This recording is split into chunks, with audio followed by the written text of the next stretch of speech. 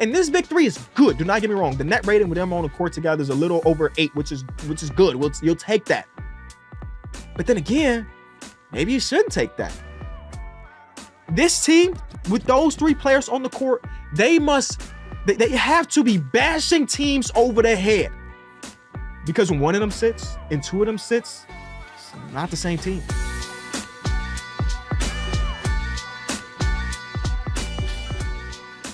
Welcome back to the Kenny Beecham podcast, y'all. Today, we're taking a look across the association and rating 1 through 10 how much I trust these contenders. I put in quotation marks, give it a shrug. Contenders going into, I guess, the rest of the season and into the postseason. And the reason we shrugging and the reason we put quotation marks on it because, well, I don't know who really is a contender, who's not. That's the reason we do this, right? We can take these assumptions, we can make these assumptions based on the 65 games we've seen so far this season or whatever the number is, but we don't really know at the end of the day. So there are going to be teams that are not mentioned today. And that wasn't because I don't think they're contenders, because I went off to the audience. Give a vote to teams that you believe are a real contender without saying your favorite team. And I hate to be the bearer of bad news. I did not get a handful of Warriors votes. I did not get a handful of Lakers votes. Those are our 9 and 10 seed out in the Western Conference. They, according to the viewer base of this podcast, of my other channels, those teams are not really for real. And I can't say you're wrong because we don't really know. You got to win 2 games to get in. They got to go against each other. You automatically deleting one of them with that first playing game. I don't really know. So we've talked about the Lakers and the Warriors so much throughout the course of the season. I think it's okay that we don't mention them today. Leave a like, subscribe. Can I talk about something that happened earlier this week?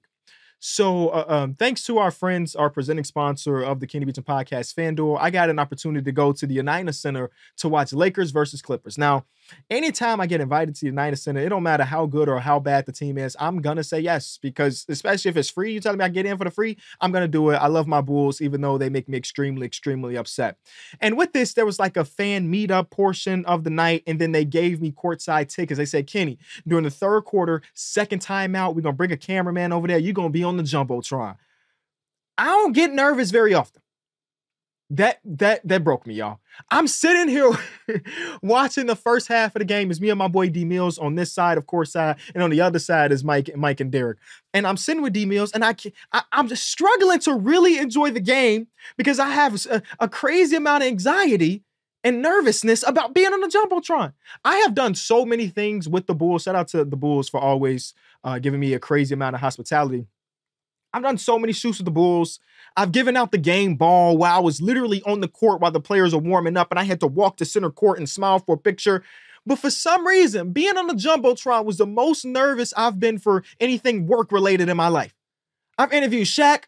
I've interviewed Steph Curry.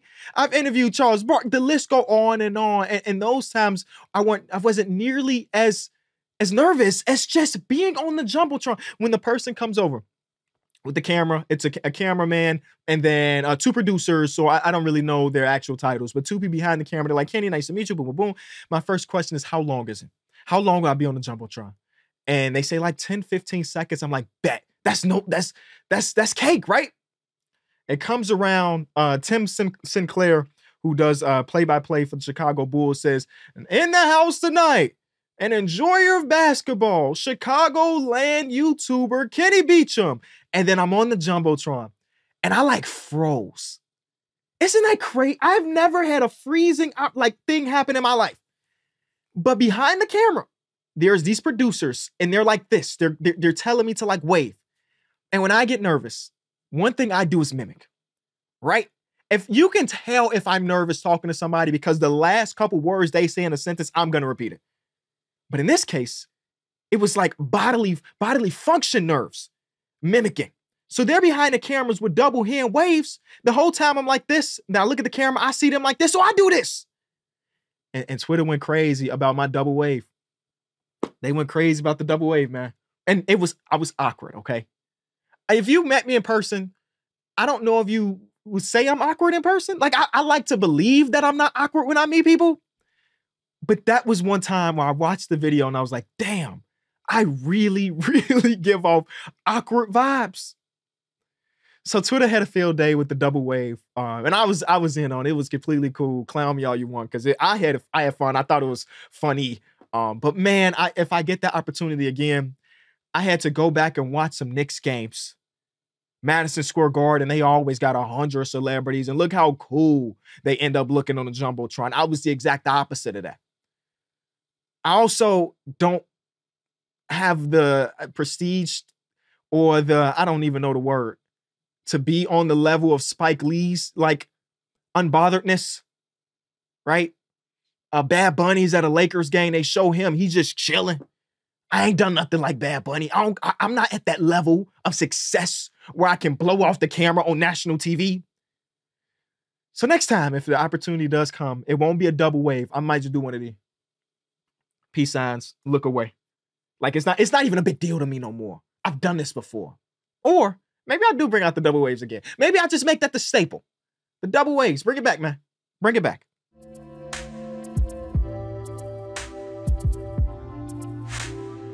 All right, so I'm going to jump across East, West. It doesn't really matter. Again, this is on a 1 through 10 scale. We're going to talk about these teams, and these are all fluid, right? There's some teams here that I have a really low score on, but 2 months ago, I might have had a higher score, or a team to have vice versa. It's all very fluid, and maybe we do something similar to this as the playoffs are starting. The first team I want to talk about is the Phoenix Suns, because this morning they had a game.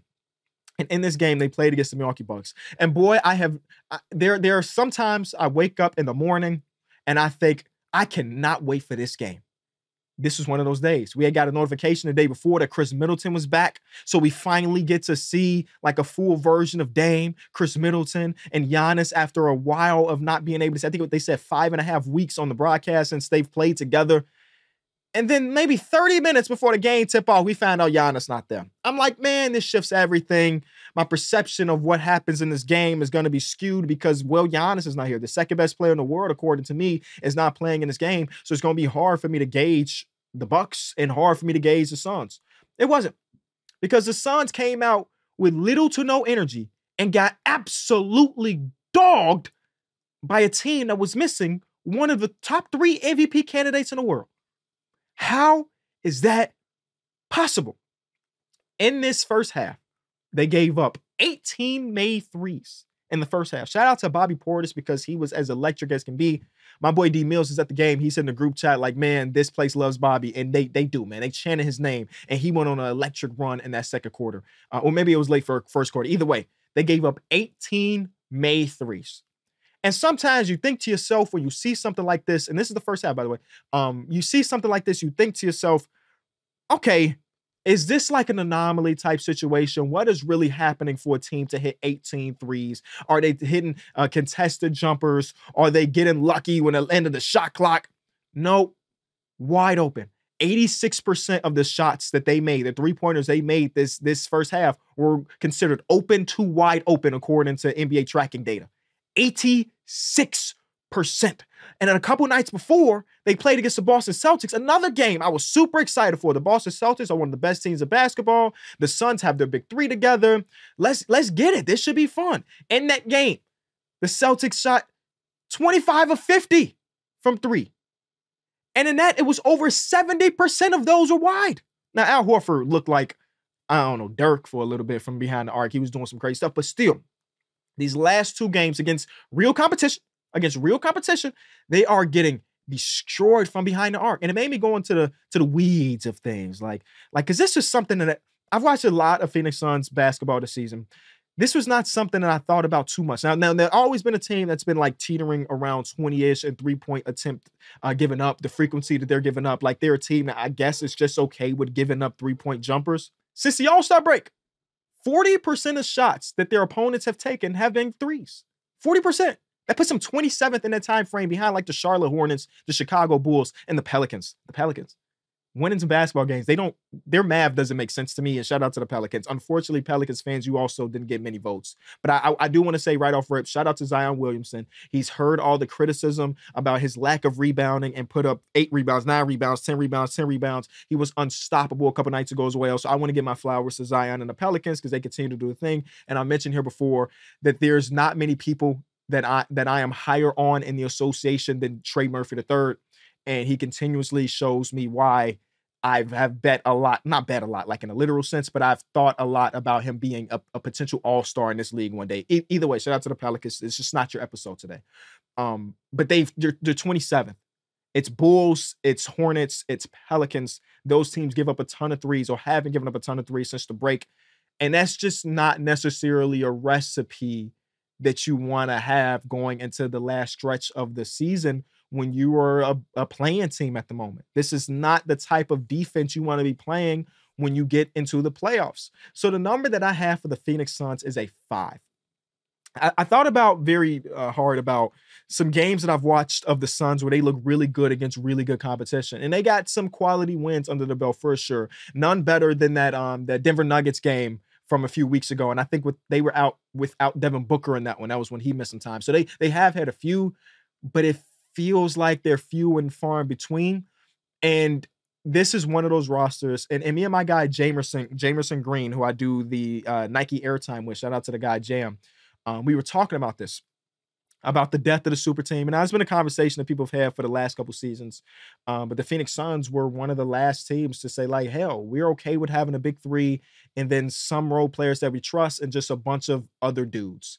And right now, in the last couple games, you count the Hornets game, which they won because it's the goddamn Hornets. And then tonight, you need all three of your big three to have good to really good games on a nightly basis for you to win against good teams. Kevin Durant in this one played 40-something minutes, cardio. Like I watched Kevin sit in the corner for a good chunk of this game. And I'm like, bro, do they not know they have maybe the greatest scorer of all time on their team right now? I don't know if they do, because he's just relegated to not doing much. And in a game like this, when you see that Giannis is out for the game, and it's on national TV, and again, I've talked to some NBA players, they say they don't give a damn about national TV. Some of them say that they care a lot more, but like, I don't know where Kevin Durant, Devin Booker, or Bradley Beal really stand on a national TV thing. But me personally, if I was in their shoes, which I'm not, because I can't hit a goddamn 12-foot jump shot to save my life, when I have a nationally televised game, and you're trying to tell me that the opposing team's best player is out, I want to come out and step on the necks of my opponent. And they didn't do that. Out-hustled, outshot. And in the first quarter, they were hanging. The Milwaukee Bucks defense was just as bad in the first quarter. And in that second quarter, things shifted dramatically. So Kevin is standing. Bradley Beal had a good game. Shout out to Bradley Beal. He's starting to string it together, looking more and more like Bradley Beal every time I watch him, which is great. But even in this game, he had a moment where he was like grimacing and holding his hand late in his game. I hope that that's nothing. I pray that that's nothing, because Lord knows they cannot afford to see Bradley Beal miss even more time. But Book, KD, I mean, Grayson Allen had his own little run in that third quarter to make it somewhat respectable. But, I mean, you're down by 25 points against that team, against Bobby Portis and Derry Bird. And this is one of the best Dame games of the season. Shout out to Dame. And I guess we can shift to them in a second. But when I say my confidence level on this Suns team has dropped dramatically throughout the course of this season, because when you have a team like this, right, when you're so top heavy, like I mentioned, you need your top three guys to be incredible night in and night out. When you sacrifice as much as they have sacrificed, and I want to remind you, they are over the second apron, or below the second apron is hit. They don't have any draft capital, no draft assets. Grayson Allen has to get paid this offseason. He's been so damn good. You can't afford to let him go. They don't have a lot of wiggle room to make. If they flame out in the playoffs, you can't go into the offseason and say, how can I change it? Because you've dedicated so much to making this big three happen, right? And this big three is good. Do not get me wrong. The net rating with them on the court together is a little over 8, which is good. You'll take that. But then again, maybe you shouldn't take that. This team, with those three players on the court, they have to be bashing teams over their head. Because when one of them sits and two of them sits, it's not the same team. So when they're all on the court, we gotta jump out strong. Because when we divvy up our minutes and we're splitting, and Kevin's here and then he's not here, then Devin's here and he's not there, it's just not as good. And I compare their big three to other big threes across the association. And there's a lot of teams in the league that are not necessarily a big three, right? Jamal Murray, Nikola Jokic, that's a dynamic duo. But we adding big three by putting Aaron Gordon in there because, again, for the experiment big three. That 8 net rating is not nearly as good as the other big threes that you consider contenders. So when us three are on the court together, don't get me wrong, we are really, really good. We're not the best. Our big three's not even in top 5 and big threes across the association. After all we invested in them. Part of that is they haven't had a ton of time to gel. And I can't look at these last 10 to 15 games and say that's going to be enough for them to really, really feel comfortable together. Again, there are games like tonight and games like against the Charlotte Hornets, but again, it's Charlotte, where one of the guys is just kind of relegated to not do anything. In that case, it was KD. Sometimes it's Bradley. Very rarely is it Book. Book say he going to get his. And Kevin's having a phenomenal season. Don't get me wrong. I'm not saying that Kevin, these last 2 games, is any indication of what Kevin has done for the entire season, because he's been ridiculous. Like, real conversations about All-NBA first team this year. But they need all 3. And one bad game from them is going to change some things, right? I also, part of me is saying, like Kenny, I mean, they go into that first round series. They say they do get out of the play-in. Do we expect their opponents to hit 25 threes like the Celtics did? Do we expect their opponents to hit 18 threes in the first half like the Milwaukee Bucks did? Probably not. But they're also losing across the edges on some of the other stuff too. So I'm giving it a 5 for the Phoenix Suns right now. I'm watching them so very closely for this last month of the season because I need to really, really figure out what the hell is going on. While we're here, let's talk about the Milwaukee Bucks, who I rated at a 9. I'm sorry. I'm sorry. I looked at the wrong team. I looked at they're not a 9. At 8.2. Very specific rating. This game was really good for them. If only they can get this version of Dame on a regular basis with Giannis. As you can tell from this game and then the Clippers game from a few weeks ago, Damian Lillard is a lot more comfortable when it's not another star on the court, right? He looks more and more like the Portland Trailblazer Dame when it is, I don't want to say just him because, again, they have other really great players over there, but when it really is him orchestrating things, this is one of the best playmaking games I've seen for Dame. He was composed the entire way through, and whenever the Phoenix Suns went on a little run, Damian Lillard was really there to kind of shut it all down, so I want to give a lot of love. The most interesting part about all of this, and that 8.2 that I have for the Bucks have the potential to go even higher, Chris Middleton is back. And again, 5.5 weeks of not hooping. 5.5 weeks of not playing real basketball, at least. I don't know if he wasn't hooping, but real NBA basketball. He looked damn good. And he said that this was the worst ankle injury he's ever endured, which sucks, right? A sprain can be something that you don't worry about or something that can really change the course of your season. He looked really, really good. And now I cannot wait to see them on the court together because before we talk about big threes like we did with the Suns, let me get the exact number. In the 653 minutes they've played together, 653 minutes they played together, they have a net rating of 17.9. Remember I just said the Phoenix Suns had an 8?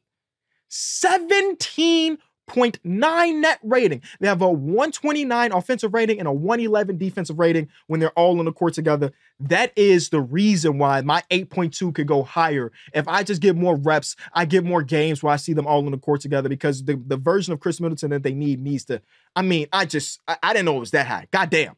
And that 11, what is it? That 11 defensive rating with all of them on the court together, that 11 defensive rating will put them tied for the second best defense in basketball with the Cleveland Cavaliers and the Boston Celtics. That's all I'm saying. And we're talking about, again, 653 minutes. And as we know, they now have an adjusted defense under Doc Rivers. A majority of these minutes came before Doc Rivers was their coach, right? So now we have an adjusted defensive scheme, a better defensive team together with that new scheme. I'm really optimistic about them. Even though I'm looking at these stats, hold on. Has it been that bad? In the last 2 weeks, the Milwaukee Bucks are 4-3, 29th ranked defense in that time frame, tied with the Chicago Bulls. It's always the Bulls. It's always the Bulls at the bottom. Okay. Either way, my point still stands that Chris Middleton being added to that lineup just changes things because now you're not relying on some of the people you were relying on. I mean, Chris Middleton said in that game, in his sideline interview, that the best thing about him coming back is that people can slide back to the positions that they feel the most comfortable with, right?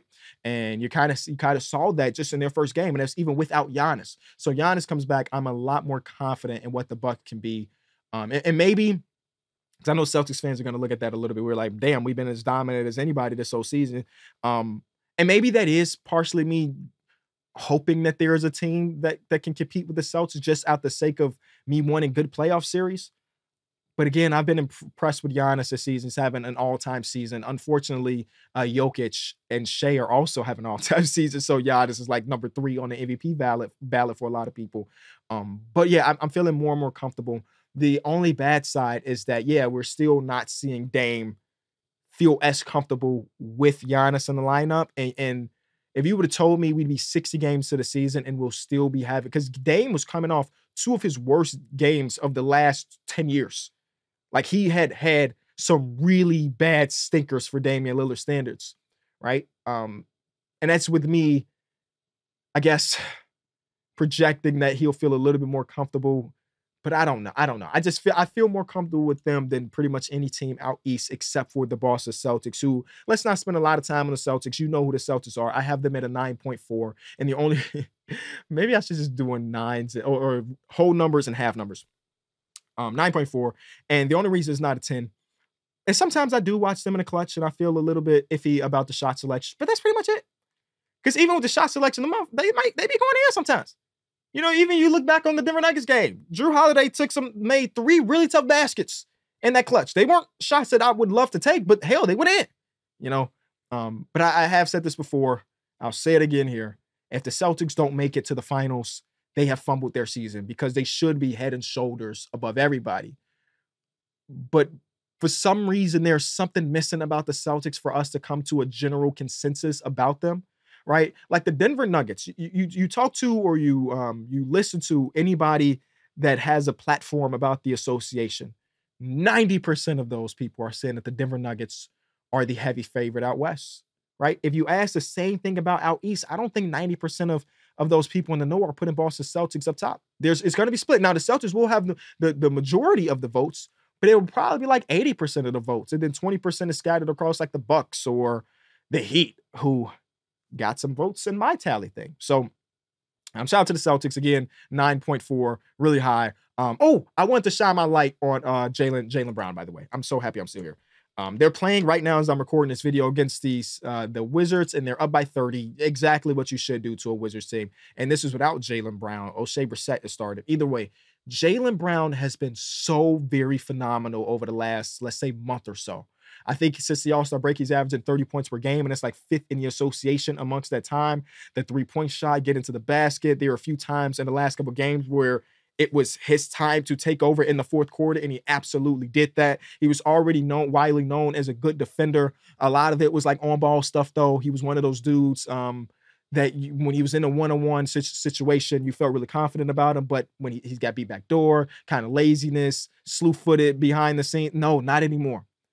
Like we talked about all defensive teams last episode. And I don't think Jaylen Brown will be on my all-defensive ballot, but he's so damn close to being there. This is his best season as an NBA pro. And that should be scary to other teams across the association because he is making it seem like a two-headed monster with a crazy amount of depth behind them.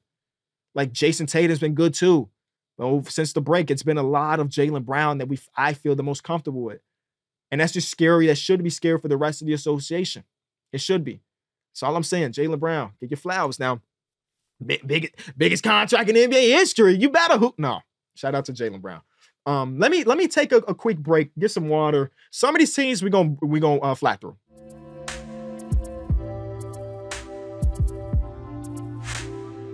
Just got a notification that Sam Hauser has scored his 30th point, 10 made threes tonight. And counting, I guess. It's only the 3rd quarter, and Sam Hauser is one of those players that might play later in this game. Also, Jordan Poole has 30, and that's half of his team points. So shout out to Jordan Poole as well. Okay, the next team I'm going to go through is the Miami Heat. Bam Adebayo just hit a 3 tonight, and it was for the win.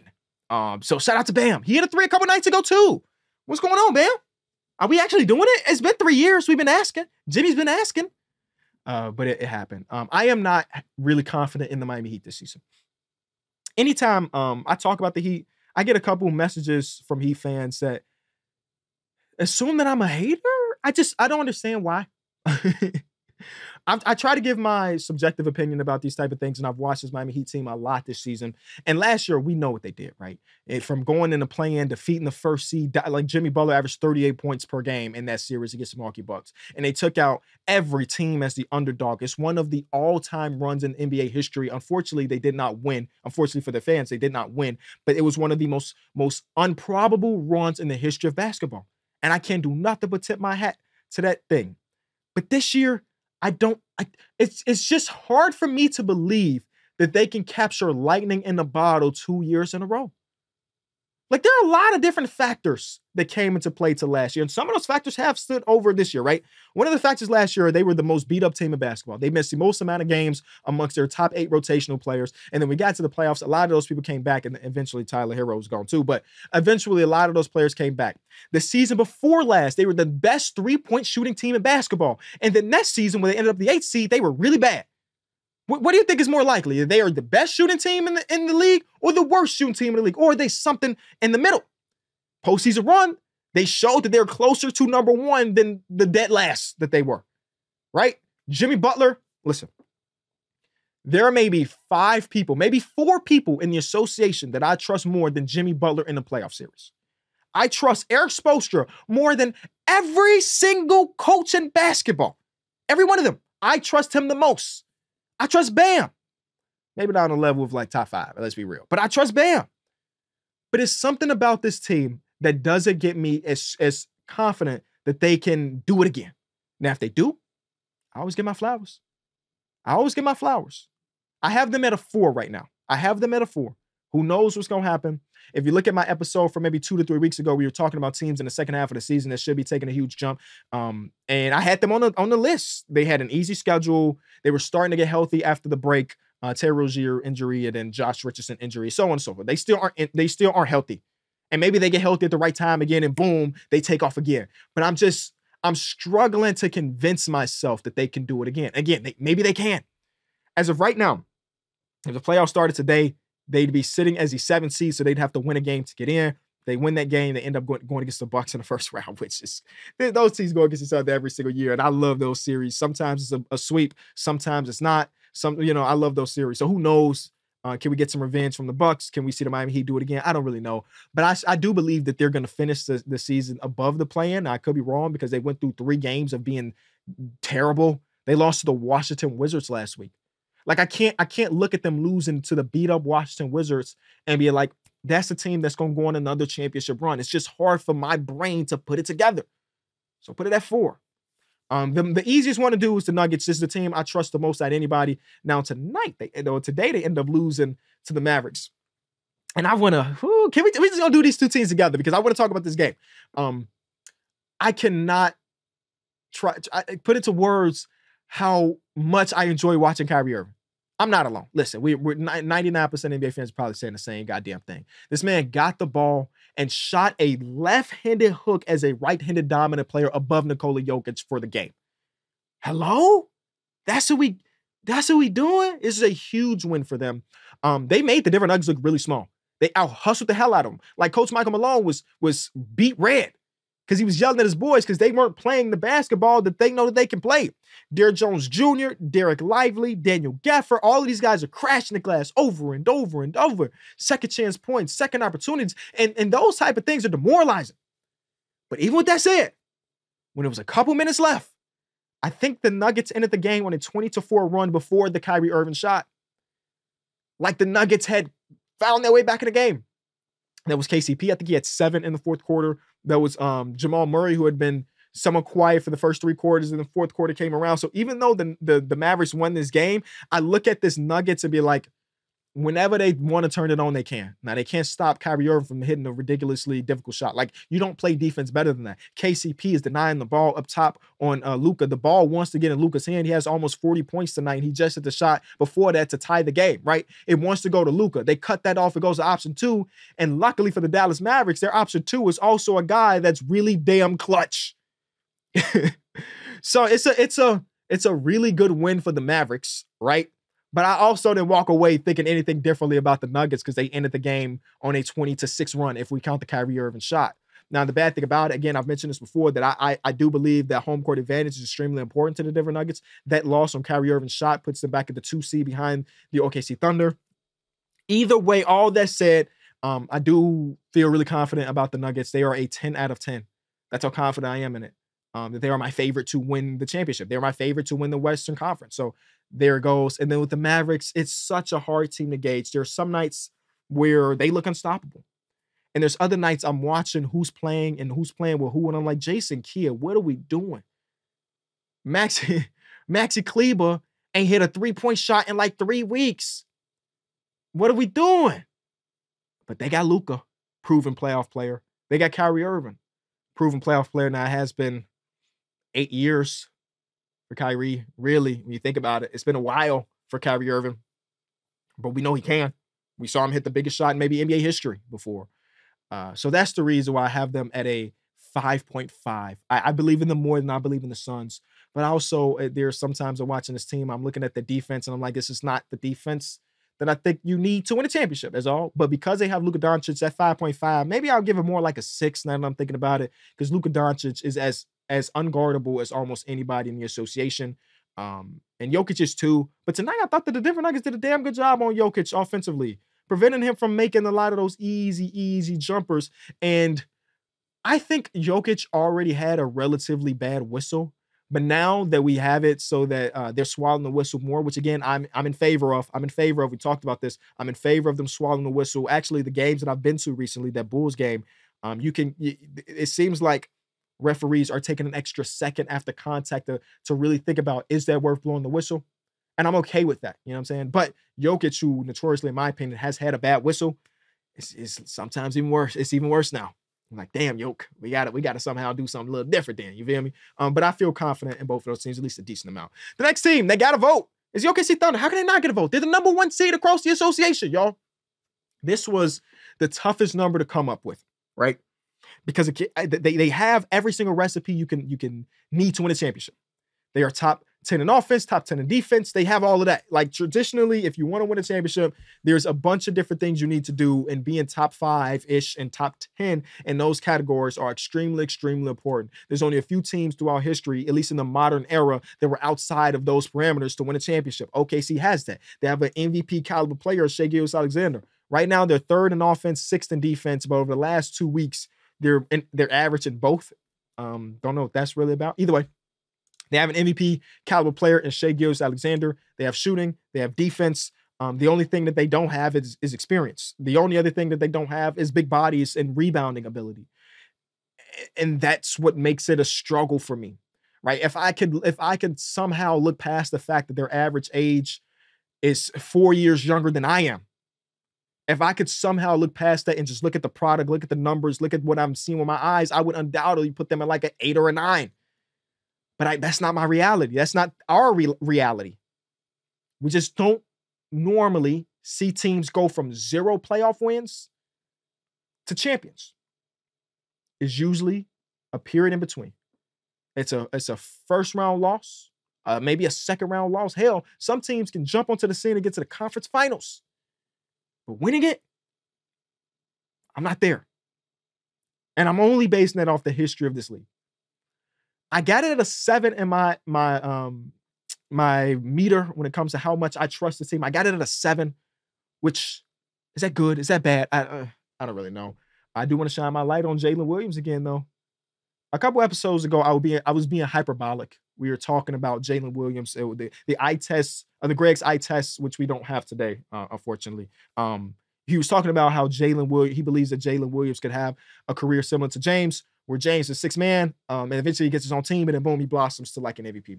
And I said I can't get that far because MVP is a damn hard award to win. Look at Shai Gilgeous-Alexander, his teammate. He's averaging 30+ points per game on the best team out west, and he's probably not going to win the championship or not going to win the MVP. It's just so hard to win that award. But in that, I said I think that Jalen Williams is like a top 30th player in basketball. And I was being hyperbolic. The number's probably closer to 40 or 50, but even that is still extremely high I just want to give my flowers, man. He does everything you could potentially want. He's one of the best fourth quarter scorers in all of basketball. He's as solid as a defender as you can ask for, because some nights you ask him to guard somebody that's his size. Sometimes he's guarding up like guarding Karl Anthony Towns for an entire game, and just, you're not going to stop Cat. He's a 50, 40, 90 all-star, but doing a damn good job. And Chet has been phenomenal too, especially defensive side of the ball. So I'm still trying to figure that out. I need to see a little bit more before we give them the higher tier numbers, okay? Minnesota Timberwolves, without knowing what the prognosis of the Karl Anthony Towns stuff, I can't give them a number. It's an incomplete. It's an incomplete. Because with Karl Anthony Towns, I feel pretty confident in them. Not as confident as the Denver Nuggets. Not as confident as some of the other teams, the Clippers, which we'll get to in a second. But I feel pretty confident in them. With Cat, without Cat, it's just a bridge too far. Anthony Edwards can put the team on his back. We've seen him put the team on his back over the last couple of weeks without Cat, but you could tell they need Karl Anthony Towns. It's not breaking any news. He's an all-star, but they really, really need him. So I got it as an incomplete without knowing where he could potentially be when the playoffs come around. Now, I know they're optimistic. Same thing with like the 76ers, who got no votes. They're optimistic about Joel Embiid, but who knows? Next team is the Clippers. I saw them here in Chicago again. I was impressed with like Bones Highlands. It might have been Bones Highlands' best game of his NBA career. Paul George went a couple weeks where he was really, really cold from shooting. Now he cannot miss. And in that game, I think he missed one shot, and he had 5 assists, 5 rebounds, 5 made threes. It was a historic night. Kawhi Leonard is Kawhi Leonard, so on and so forth. I have them at an 8 right now. And we don't know about Brody, but I think that's completely okay. I like that they're kind of letting James heal right now, because they're not really in the running for the top 3 seeds anymore. Like, it's possible with a lot of season left, but let me see exactly how many games they're behind. Right now they are 3.5 games behind the Minnesota Timberwolves. So I think that they are pretty comfortable in that 4th spot, and they'd have to go against the Pelicans right now. Again, Pelicans didn't get a vote, but shout out to the Pels. I feel pretty good about them. I think they have enough diversity in their offense in different ways that they play ball. Well, I feel good, right? James has been the biggest question mark come playoff times. They don't need James Harden to drop 30 points. They don't even need James Harden to drop 20 points in the playoff series for them to feel really confident. Sometimes they do feel pretty thin up front, and they're going to be going against people like Jokic, Karl Anthony Towns, Rudy Gobert, like some teams that have real bigs, Sabonis potentially, like some teams that have real bigs. So I question that. Even in the series versus the Pelicans, I think they're going to struggle to guard Zion Williamson. They just had a game a couple nights ago, and this was the second night of a back-to-back for the Clippers, and it was, again, no James Harden in this one. But it was an eye-opening experience for me as a consumer to see that there was no option. There was no answer for Zion. They got so desperate that PJ Tucker, who spent most of his time on the bench pouting, like literally, I wish I would have took a picture. We were sitting next to the Clippers bench, and PJ Tucker was like this the whole game until the timeouts came around.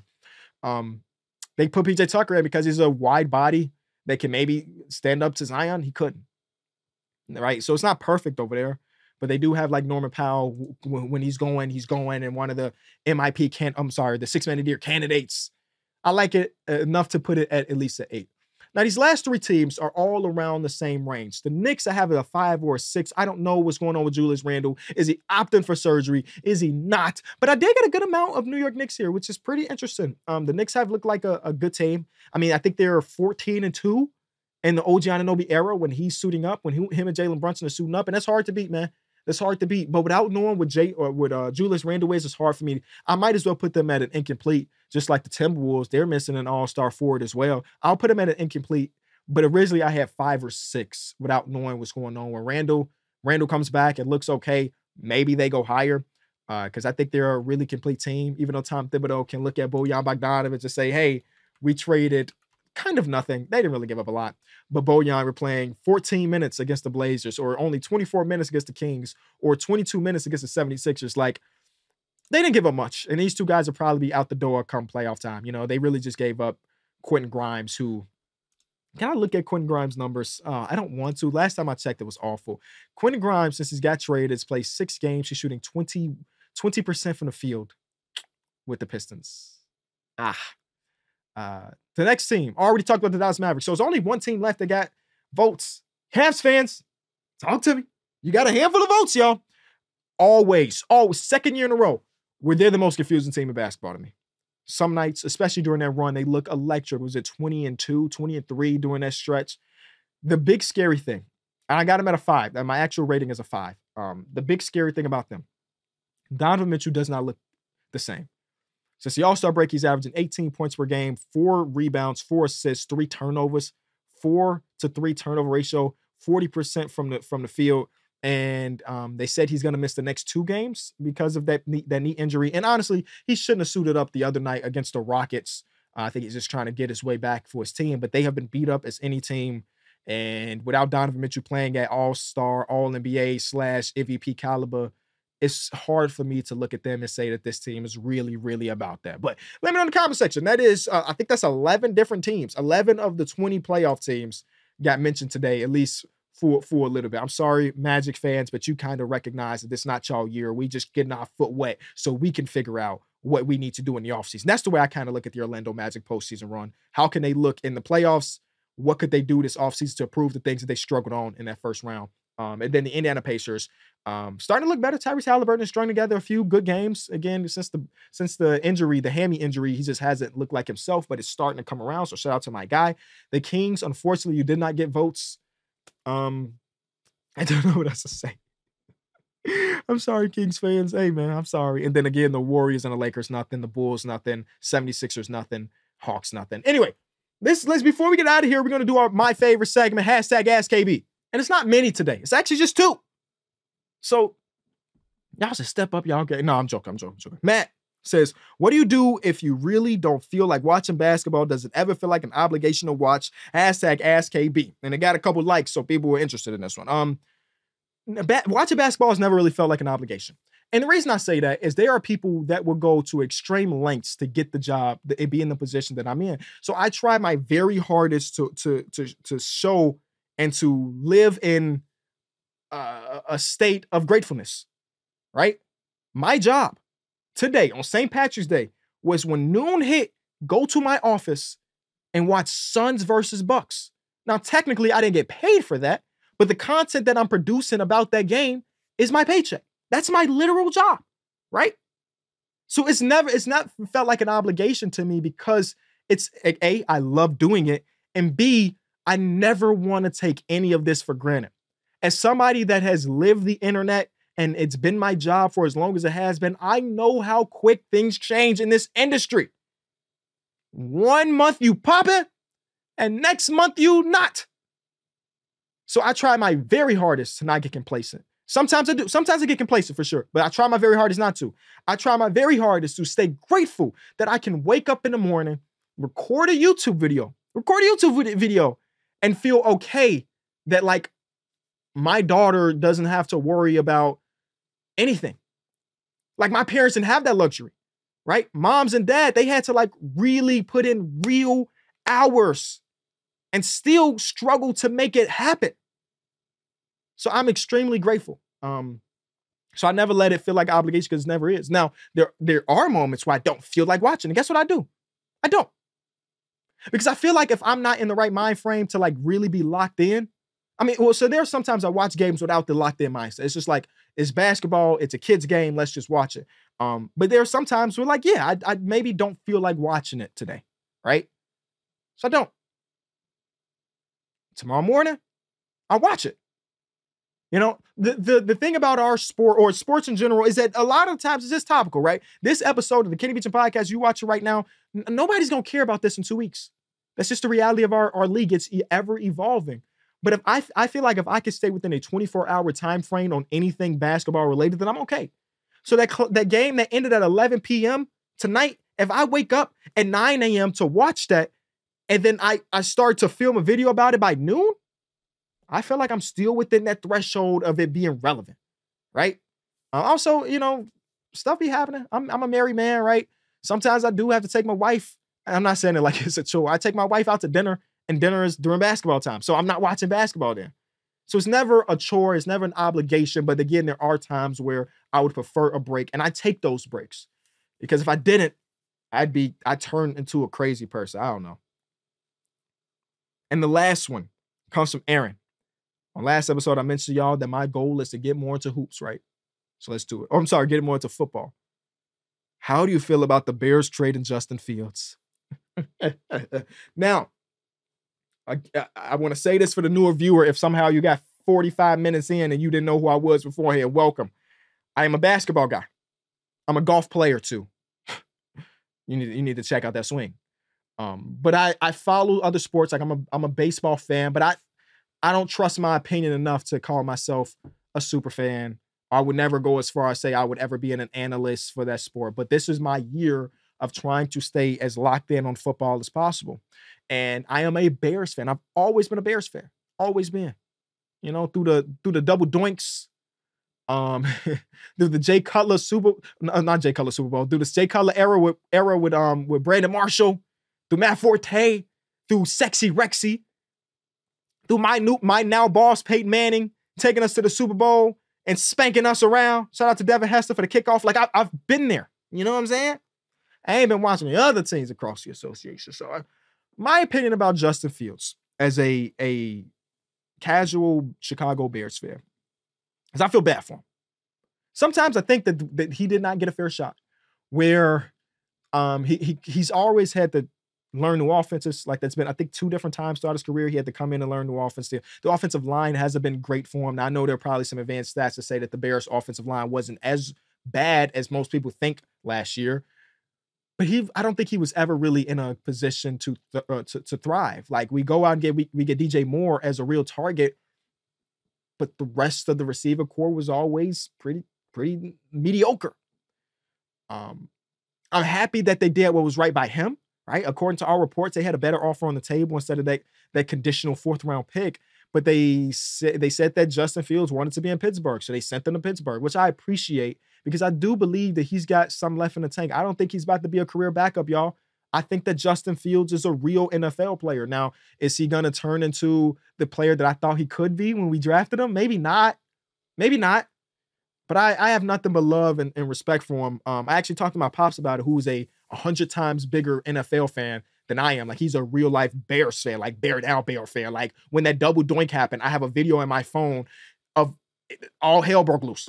It was the end of the world for Bears fans. I wasn't there, you know what I'm saying, as far as that level of fandom.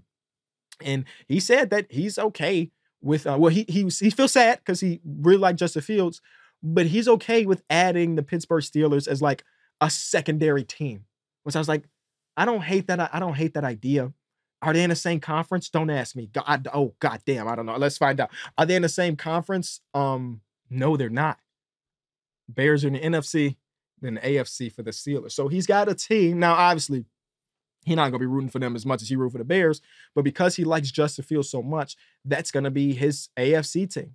He also likes Mike Tomlin, which I do too. So gives him another team to really root for. And I'm rooting that Justin Fields takes that year under Russell Wilson, or maybe doesn't end up being a year. I think Justin Fields has the potential to take that spot. Yeah, I said it. Maybe 8 weeks down the line, I think he got the chance to. So maybe just being in that quarterback room with a real quarterback, somebody that's been there and done that at the highest level. I mean, hell, Russell Wilson got Sierra. Like, that man's winning.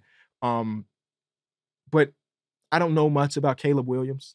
I pray that he is the savior of Chicago, because Lord knows we ain't had a quarterback ever. Has it been ever? You tell me. You tell me.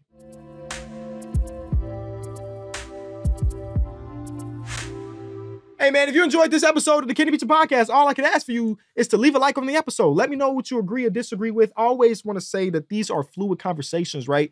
We're talking basketball, a little bit of football at the end. Maybe I need to change my descriptions now, because right now it says this is a basketball and a baseball show. We don't need to talk baseball.